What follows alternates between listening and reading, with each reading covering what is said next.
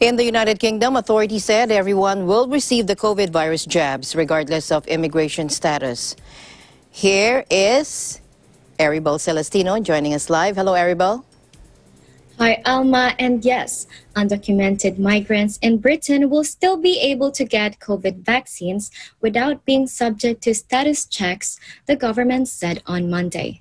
Anyone in Britain can register with doctors and access free frontline medical care regardless of their immigration status.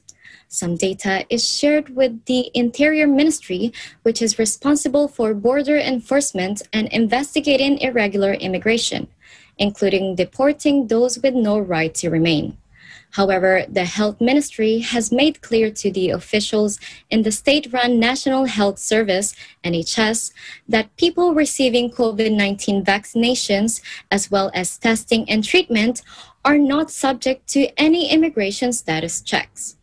Coronavirus vaccines will be offered to everyone living in the UK free of charge, regardless of immigration status, a government spokeswoman said.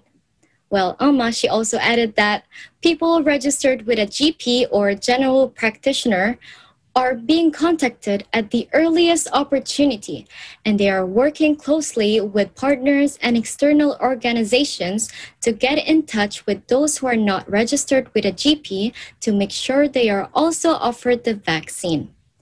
Britain is banking on its biggest ever vaccination program as a way out of one of the world's worst outbreaks that has seen more than 112,000 deaths.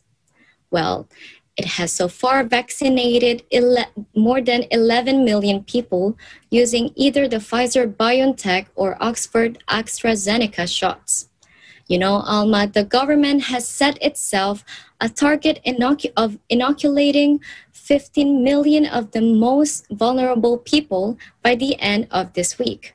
But ministers and health officials are concerned the rollout could be undermined by any segment of the population not getting the jabs.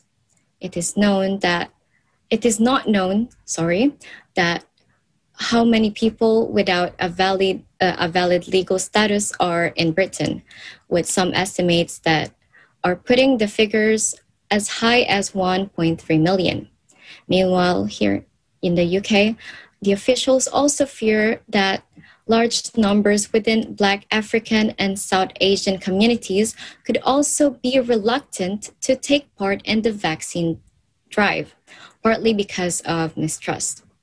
The British Medical Association, BMA, which has previously called for immigration data sharing to be suspended during the pandemic, said the message that people's status will not be checked must be communicated clearly and widely. For the vaccination program to be successful, it is crucial that we get as many people vaccinated as possible. John Chisholm, its ethics committee chair, told the AFP in a statement. It is therefore vital that there are absolutely no barriers preventing migrant groups coming forward for vaccination. Chisholm added that it was particularly important given the massively disproportionate impact of the pandemic on BAME, Black, Asian, and minority ethnic populations. Back to you, Alma. All right. Thank you very much for your update. Eribelle, you stay safe, and thank you for your time. Thank you so much for having me, Alma. Stay safe. Reporting from the United Kingdom, I am Eribelle Clestino. We live in interesting times.